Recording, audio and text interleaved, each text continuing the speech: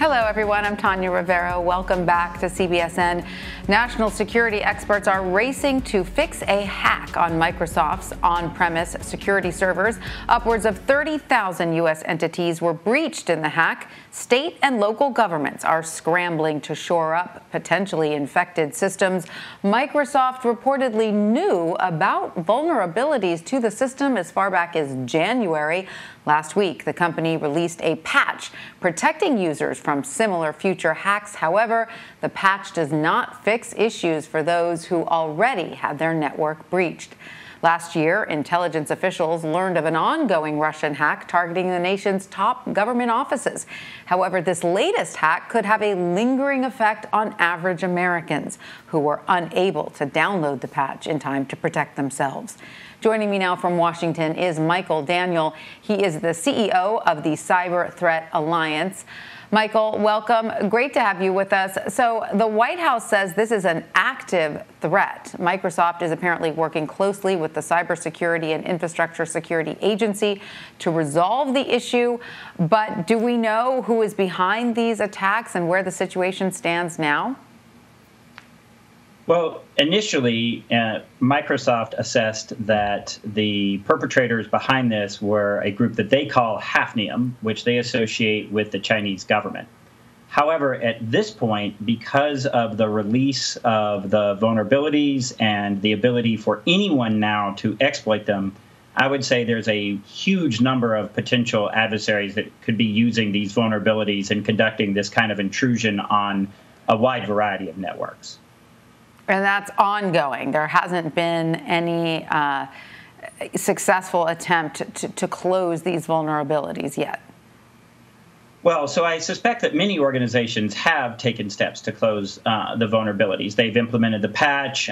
They've searched their network for ongoing indications of compromise and have addressed those. But many organizations still have not patched and are, still trying to figure out if they've been compromised. And if they have been compromised, they are still working to eradicate the adversary from their network. Unlike the SolarWinds incident, this is one where the actors are targeting each network individually. So each network owner has to go and address the issue individually. So tell us more about exactly who's being targeted, because an estimated 60,000 companies and organizations around the world have been breached thus far. How does that affect the average person at home who happens to have a Microsoft computer? I mean, how can they know whether their information is being collected or whether they are victims of this hack? Your average small business owner, your individual, this is not a vulnerability that is being exploited against them. This is a vulnerability in what are called exchange servers, which are really software that actually runs an email system. So it's primarily used in larger networks and enterprise systems where you actually have IT personnel that can maintain and run the exchange server. So those are the ones that are actually going to be vulnerable to this. Now, in terms of who's being targeted, it's a huge array of different types of companies. And it may have started out much more limited to the kinds of companies that the Chinese would want to collect intelligence on or steal intellectual property from. But now I think it has spread to just almost being a free-for-all for anybody that has one of these kinds of on-premise exchange servers. So, if you are a small business owner or you run a small organization, how would you know whether you've been breached in the attack, and what steps need to be taken if you were hacked? Sure. So, I mean, from just an incident response standpoint, you want to, if you think you are running on-premise exchange servers, you want to locate those servers and determine if they need to be patched. And Microsoft has issued guidance on which specific versions of Exchange are vulnerable, and then you can download and implement the patch. If you can't patch immediately, then both Microsoft and various security vendors have written out some mitigations and workarounds that you can implement until you can patch.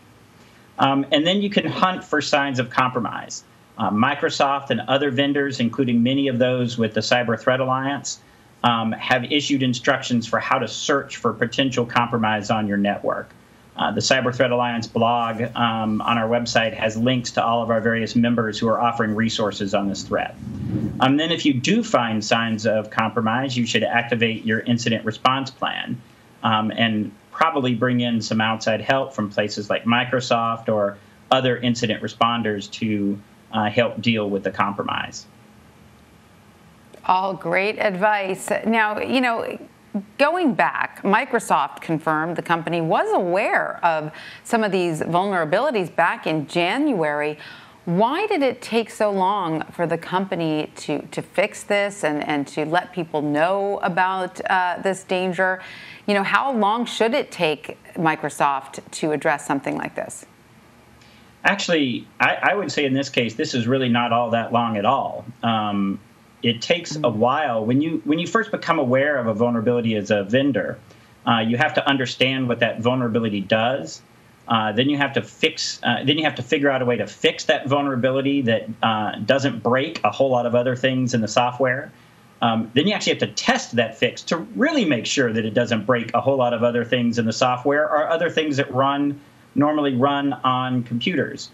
And then if you're in Microsoft's case, where you've got this huge customer base, you have to position that for distribution and release. And then the other thing is, that once you release it, other adversaries can then begin, once you release that patch, other adversaries can begin reverse engineering that vulnerability, and then they can begin to exploit it for people who haven't patched.